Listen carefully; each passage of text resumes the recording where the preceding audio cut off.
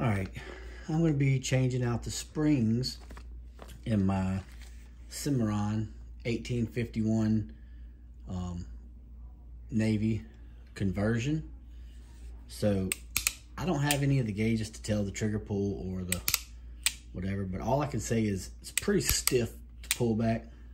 I just changed this one and man, it's so smooth. So that's what I'm gonna do. I'm gonna go ahead and change the springs in this one. You'll see in the kit you get the washer, which I think is for the main spring. I didn't use it in the first one. If I'm wrong, you can go ahead and tell me in the comments. But you get a main spring and a trigger spring, and you can see the difference. On the left is the stock mainspring, and on the right is the new mainspring. And then on the left is the old flat spring and the new like round spring or whatever.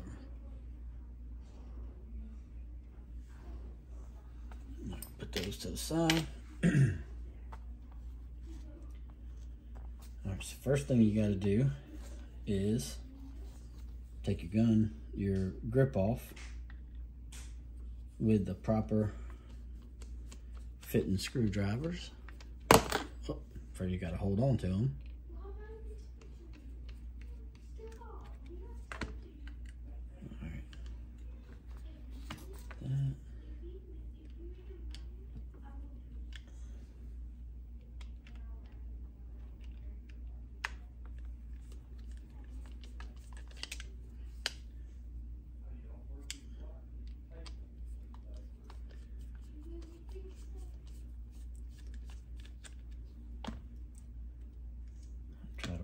Try to put mine in a certain order. That way I can remember where they go. Now, it don't matter as much on here, but when you're dealing with the Rugers,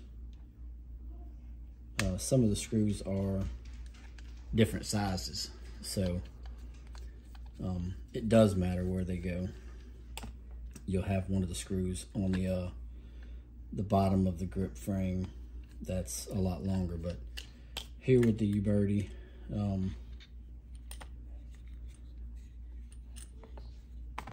it's not that way.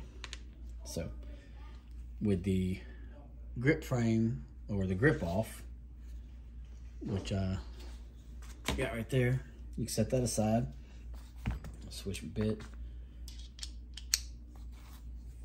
I like to loosen this mainspring, so just kind of take some of the tension off of it.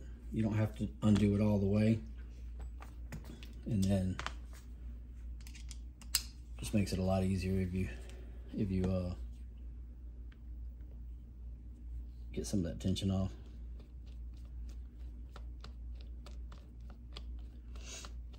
Okay, the lighting is not very good here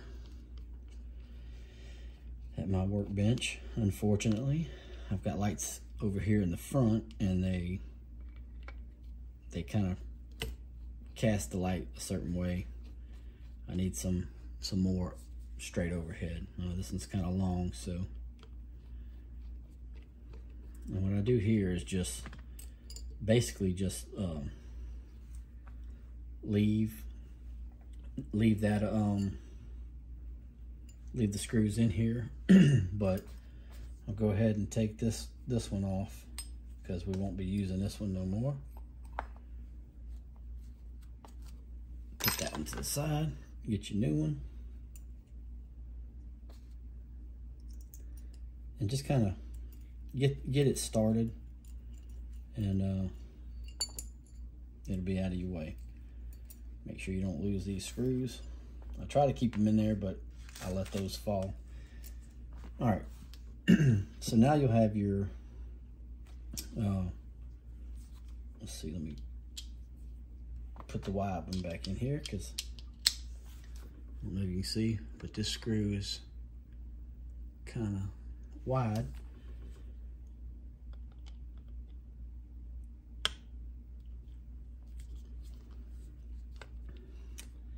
Now they say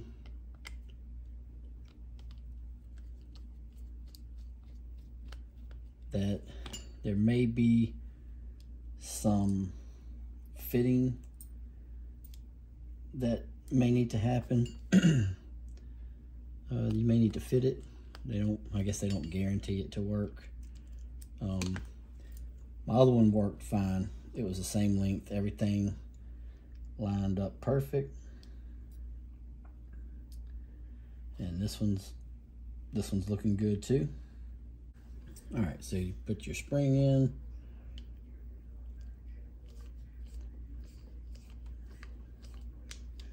Go ahead and snug it down. Make sure your trigger's returning. This one is. Okay. Now, you'll just kind of put these in here like so. And unlike the Ruger,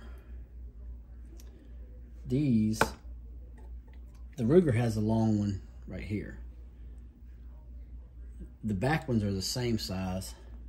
There's a short one on the front here. So if you're doing that, you'll want to keep that in mind. Now, what you do is you just put this piece in here and just kind of make sure you're hooked under here. There'll be a little bit of tension. Dad. And Mom's wearing my test. all right, so as I was saying, you want to hook that in there. And what I like to do is just loosen it just a little bit. You don't want it so loose that it comes out, but you want it to be able to move. We can leave in like 5 minutes.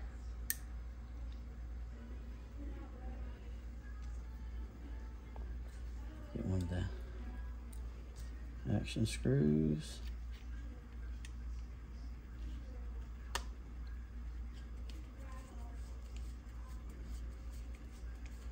Start tightening that down. Once you get the one in there, you know it goes a lot smoother. Then you can kind of lock these other ones down.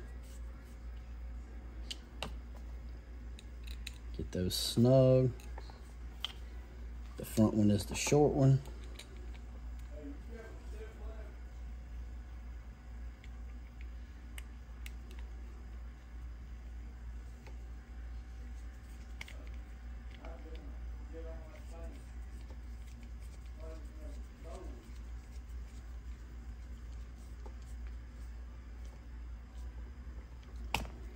Try not to booger your screw up. Then you'll swap back out to your big bit and go ahead and tighten your main one down.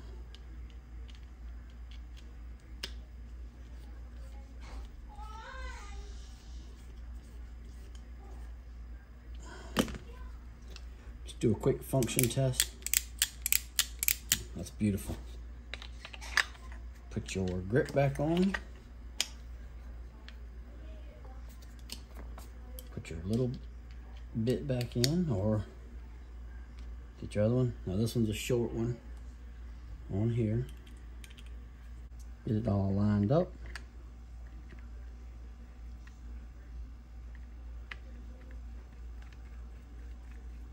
Get your screw. Now you don't want to get it too tight. You want to be able to move the this here to get these other ones in. If you have it one of them locked down too tight, you won't be able to bend it around enough to get everything in. So I get them in there, get them mostly started, not completely snug down, and then when I get to the last one, I'll go ahead and snug it down. And snug this one down.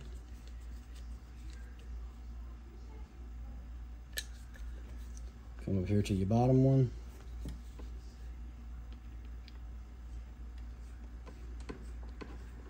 Snug it down.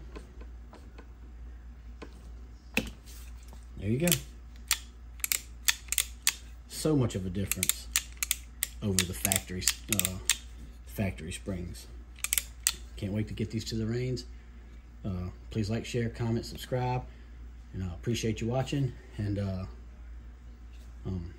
everything helps, y'all. These algorithms and shadow bands get to us all the time. So if you're seeing this, please comment, let me know how you like the video, and as always, share, comment. Appreciate everybody's subscriptions. Thank you for watching.